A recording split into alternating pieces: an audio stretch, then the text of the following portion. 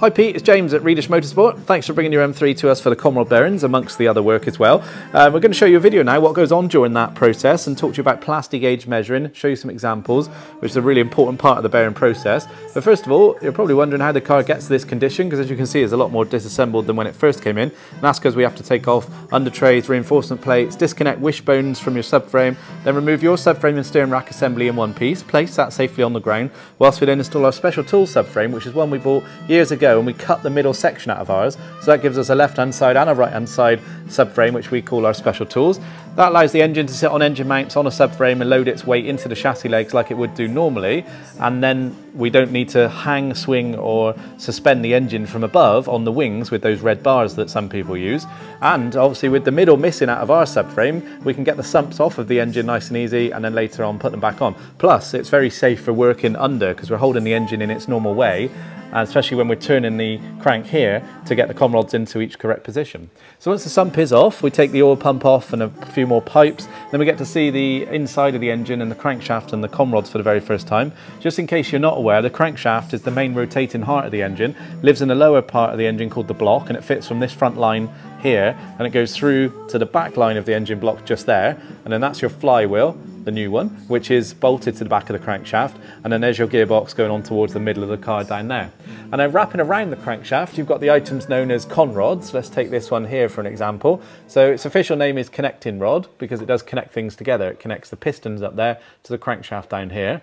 You can see the underside of one of your pistons just over there, and then that silver item going across is the gudgeon pin, which slides through the small end of the conrod. Down here, this is nicknamed the big end of the conrod, and this is where the Conrod bearings are stored. Just going to show you an example of what an old Conrod bearing looks like, size-wise. So they're semicircular, there's two halves that make up one, so another one sits like that and opposes it, which makes it a full circle bearing. And although the conrod looks like one piece, they're all made up of two pieces. And there's an invisible join line just between those stamped numbers, and the upper part is known as the conrod, and this lower part down here is called the cap. And those two parts of the conrod are held together with conrod bolts, which are these items here. These are the new BMW bolts. They're a very special bolt. They have to be replaced because they're a stretch bolt, and there's a very special torque procedure for those, because it's not just torquing them once, it's torque to yield, which is basically where they achieve full tensile strength when they've been torqued through a cycle. And the BMW's instructions that we follow are 5 Newton meters, then 30 Newton meters, and then a 105-degree turn.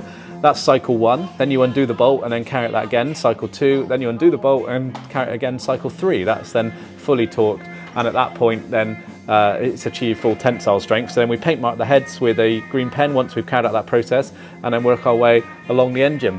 We tend to start at the front of the engine, which is cylinder 1 up here, and work our way towards the rear. That's where we are now, on the very last one. So this is where we like to do a video to come and show you what we're doing at this stage, and explain a little bit more about the crankshaft, because you can see it in more detail now.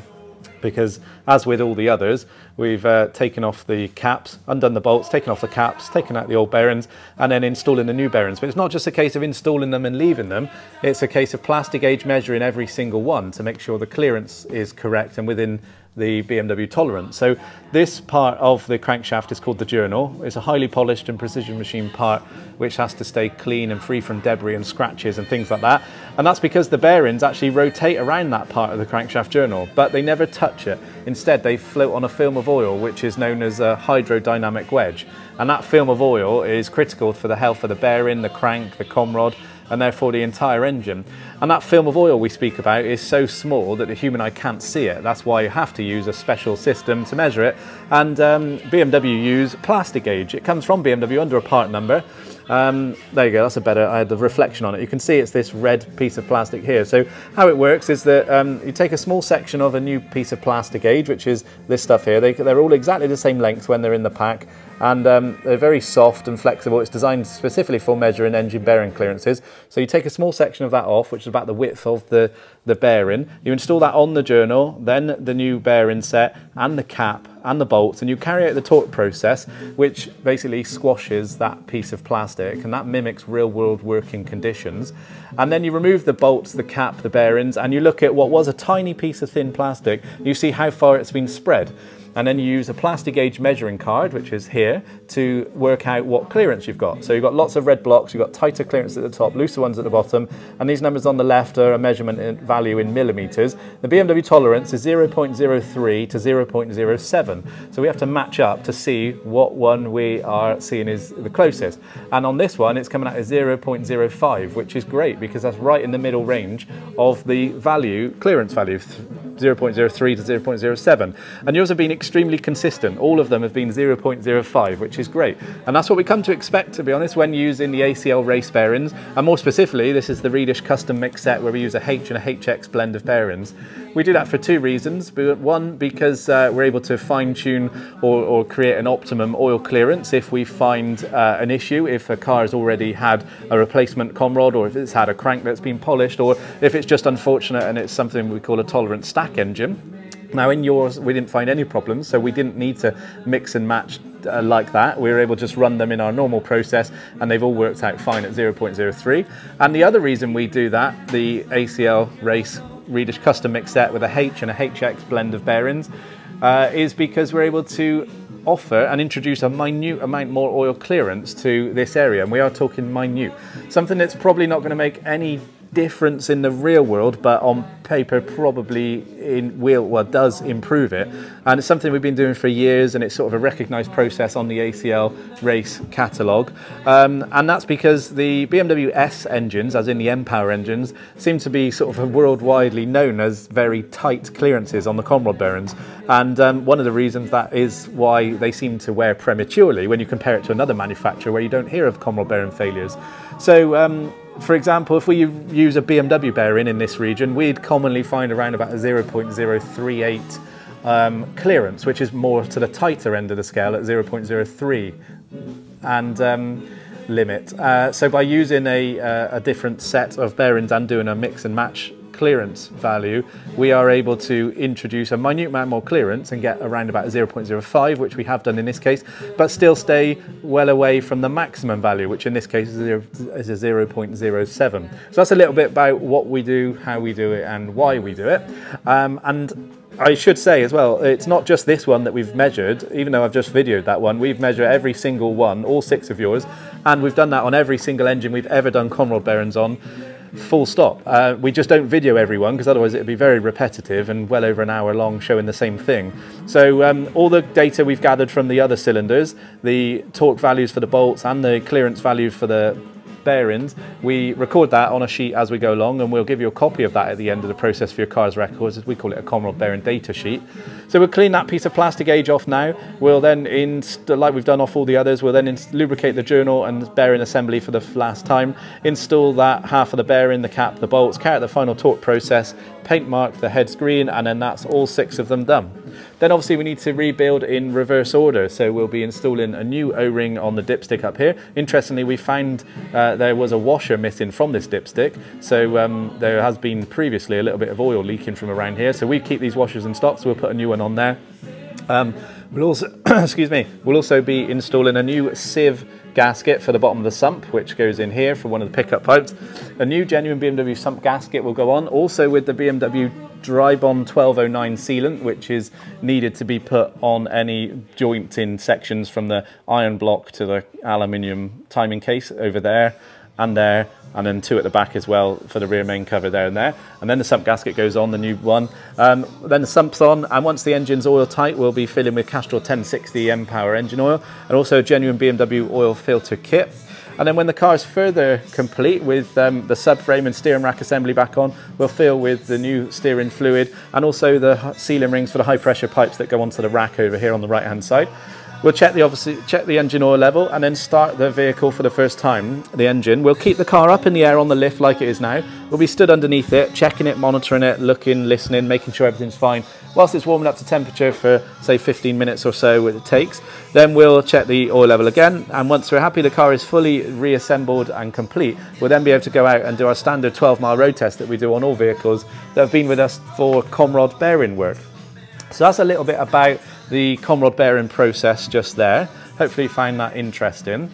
We're also have done and changed the engine mounts as well. We've got new engine mounts up here, one for the right hand side of the engine, one for the left hand side of the engine as well.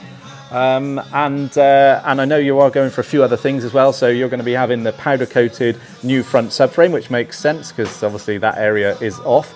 The steering rack is still on that subframe, but we can then disassemble the steering rack from that subframe and put it onto your new powder coated subframe. We'll put new bolts in there as well, because as you can see, your old ones are obviously corroded, so we'll put new subframe bolts in, new nuts for the engine mounts, new nuts for the wishbones that go through this hole just here, and the new potentiometer system for the xenon headlight leveling system, which hangs off that bracket there. We'll sort all that out for you.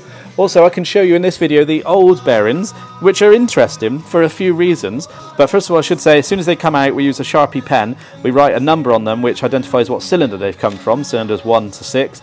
But because there's 2 bearings per journal, we further identify them with a letter. So L means lower, U means upper. And it's common that the upper ones do fare a little bit worse, because the upper bearings sit in the engine like that. And then during the combustion cycle, you've got the sort of downwards compression force of the piston pushing the Conrod, and therefore this upper bearing, into the crankshaft journal. And the only thing stopping it hitting the crankshaft journal is that very, very thin film of oil. And there's much more chance of the upper bearing making contact with the crankshaft journal. Hence why the uppers seem to wear a little bit worse than others. And that's not unusual. That's sort of a better way to find it, because it means it's wearing in a normal manner then. Now, these aren't the very first bearings that came with the car. This car has had the BMW recall. How do we tell that? Well, their part number is stamped on the back of them. When the S54 came out, and all through production, they ran with a part number bearing called 437 and 438.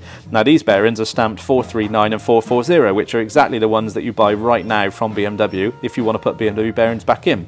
These were the recall bearings, and are currently still the bearings that only BMW offer at the moment. So that means it's had its recall, and therefore they've been done before. I don't know what mileage these were done at. The car's now on 108,000. I couldn't say whether these that were done at 10,000 or 50,000. I don't know if you've got any records in your history, but these ones have had the recall. So there's a bit of info there about the fact that these haven't had the entire 108,000 miles of wear on them, but they are showing a little bit of wear. Certainly not horrific, but clearly there's something going on there. So if you take a lower one, let's take one lower, which is very uniform in its colour, quite grey.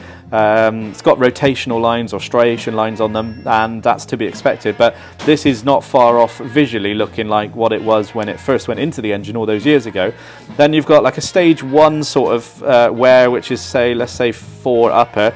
This sort of olive green patch here between my fingers, that's lead which has been exposed in the bearing. Where this grey material is worn away, you're then seeing patches of lead which are being exposed, and then when you wear through the lead, you will then eventually start exposing copper, which is just starting to show on the edges, on the inboard edge of that one there, 6, and the outboard edge there's a longer stripe of copper there on 2 upper.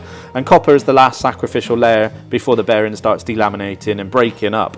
Now, you were miles and miles away from that. I don't know how far it would have taken for it to get to that stage, but you almost don't want it to get to that stage, because that's when then it's going to put excessive amounts of metallic particles into the engine oil stream and through the vanos, the pumps, and all sort of things like that. You know, you want them to be having some wear on them to sort of quantify your reason to doing them, which they have, but not finding excessive wear that it actually damages the crank or requires other work. So, you know, it's a good outcome really if you think of it like that. So that's a little bit about the old bearings. Here is the washer, the new one that we're going to put on the dipstick O-ring. So on the dipsticks they should have a washer which sits on top of that's the new dipstick O-ring, which we install those new on all of them. But it should have a washer like that, and yours didn't have a washer, it was missing. So we keep these in stock, so we'll put a new one of those on. That solves that little problem that we found as well. So that's a little bit about the old bearings and the process and how we do it. Hopefully you enjoyed that video, and it goes to show what goes on during the Redish Motorsport Conrod Bearing work. We're going to give you 6 pieces of evidence to show they've been done meticulously here with us at Redish. So that's this video that you're watching now, which is a great document to show how they've been done. That also will be accompanied by a selection of digital pictures which show the car and the engine in key stages of the repair. Plus, we'll give you old parts back in the Redish Motorsport box, And paperwork wise, we'll be presenting you with a Conrod Bearing data sheet plus the professionally printed invoice. And if you've got your service book available, we'll stamp that with our Redish Motorsport Conrod Bearing stamp. So it just leaves me to say thank you very much for bringing your car and choosing Redish Motorsport. I know there's lots of specialists that offer this type of repair, so thank you for choosing us and taking the time to bring your car to us. Please feel free to share the video and pictures once we send those over to you. We really do enjoy documenting the process just as much as actually doing the work itself. So yeah, feel free to use this video and pictures, whether you're on Facebook groups, forums, WhatsApp groups, or if it's just friends and family, you know, you've got our permission to use it how you wish. And once the car is complete and fully back together, road tested and ready for collection, then we'll give you a call to let you know. Thank you very much.